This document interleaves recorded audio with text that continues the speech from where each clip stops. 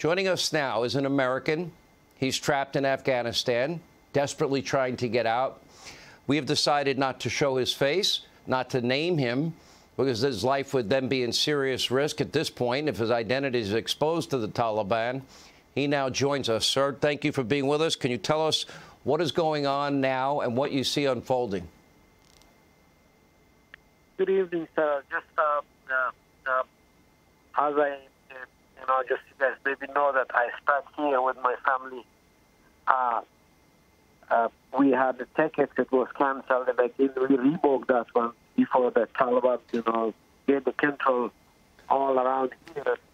So finally we tried to reach them, get contact with them, and so just previous no response. Finally I got yesterday an email that just come to the gate, which was, get by the military just to get out from Afghanistan and get back home. So we tried to go there with the family.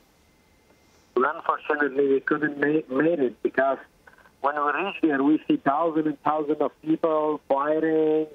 We tried to get closer, but unfortunately, we got faced with the Taliban, and they just come in front of us and put the gun on my chest and said, "Get lost, get out of here," rather than we would try to fight.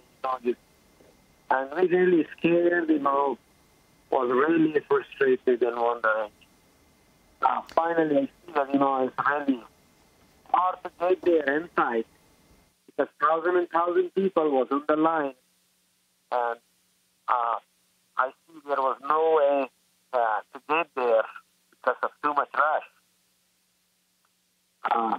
I made it finally safe back home and waiting still what to do and how to get out of here to make it back home. Sir, we have a little bit hard time hearing you, but I've been able to pick up an awful lot. Our thoughts and prayers are with you. May you get home safely. May God guide you home safely. We're praying for you and your family and every other person behind enemy lines tonight. Hey, Sean Hannity here. Hey, click here to subscribe to Fox News YouTube page and catch our hottest interviews and most compelling analysis. You will not get it anywhere else.